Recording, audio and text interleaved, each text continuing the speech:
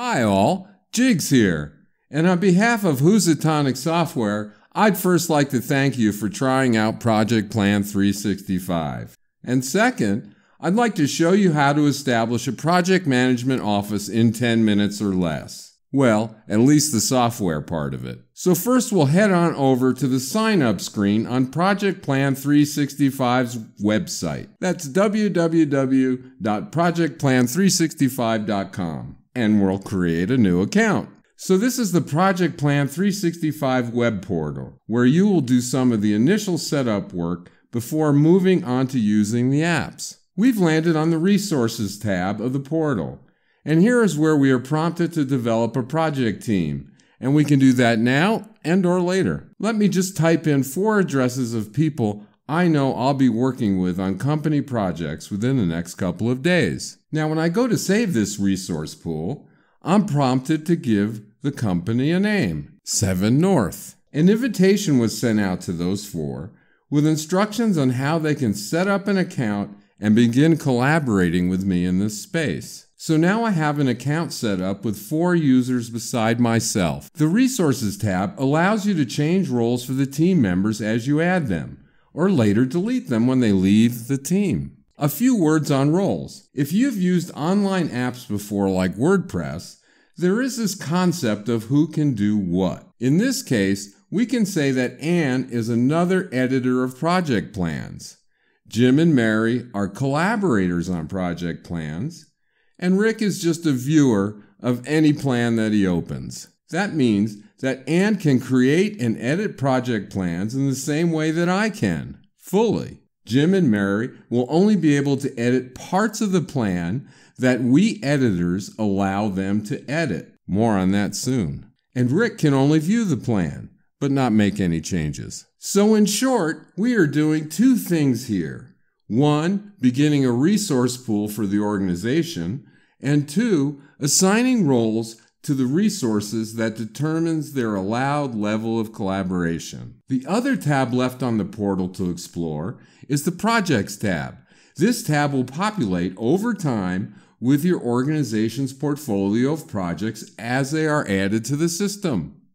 You can also create a new project from here, but let's not do that, and instead, let's use one of Project Plan 365's apps we can try out for free. Let me go to the Try Now page on the website and snag the PC version. Okay, now that I have the Windows app up and running, I want to sign in using the same account credentials that I used on the web portal. Great, so here we are. If you are not familiar with using Project Plan 365 apps to create project files, then you may want to pause this video and view our basic training videos. But for the brave at heart, let's just go on from here and set up our first project plan for collaboration. Let me open up a template that we provide for setting up a new PMO. Just a sidebar here, creating a PMO, that's short for Project Management Office, is more than just setting up this software. It's more like setting up a new department in a company. There are processes and procedures to follow, and lots of other things to consider. This template is provided to get you started down that path. So now I'll assign resources from our resource pool to a few of these tasks. Just tick off the ones you want to add. I'll even put in some labor rates. Why not start counting pennies right away, eh? Great. But before my team can help me build up this plan further, I need to enable some real-time collaboration. To do that, I have to go to the Team ribbon and tap the Collaborate button. As you can see, the app wants me to have saved this file to Drive 365 first. So let's comply while I explain why. Drive 365 is your hosted secure private cloud storage area provided by your subscription plan. It's just for products in your official company portfolio. In other words, anything put here will be used in portfolio computations like resource, cost, and milestone reports. Give the project file a good name, and done. Now when you hit the Collaborate button, you can select the data areas that others can change in this plan. The most common of which is marked off by default, %complete. But say you want a collaborator to be able to add resources or change durations, change task names, all of that. you would check off all of these boxes. Let me do that. Hit Collaborate again to end the setup.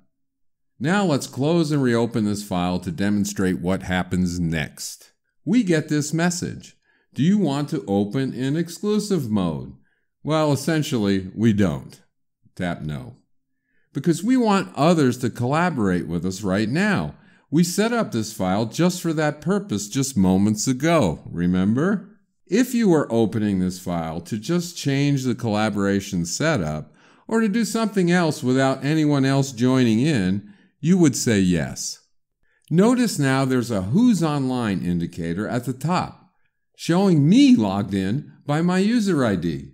Also notice that when I tap a cell to change, there is a color indicator showing that I am working on that precise spot in the project plan. Now when others join in, they are assigned different colors, and they will also show up in the Who's Online bar.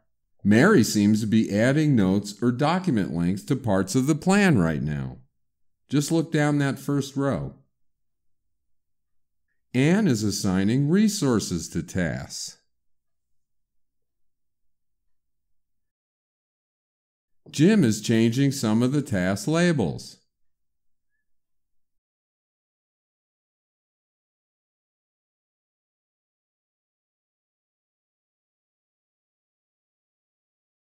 And Rick is here, lurking, because that's all he can do with his viewer status.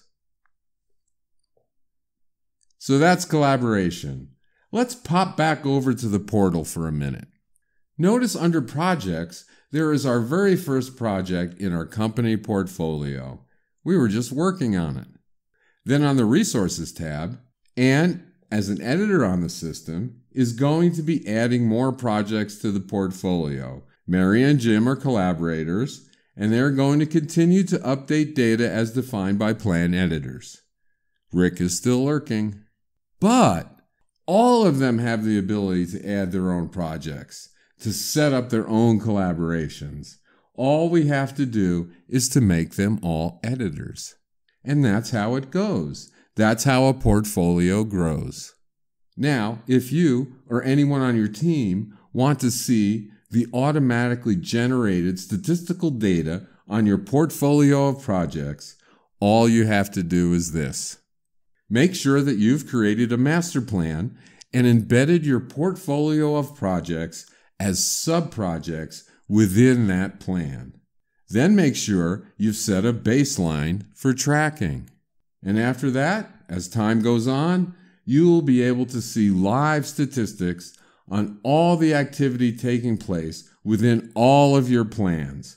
In other words, you use the master plan to generate portfolio reports and to see who's doing what, when, and at what cost across all of your projects.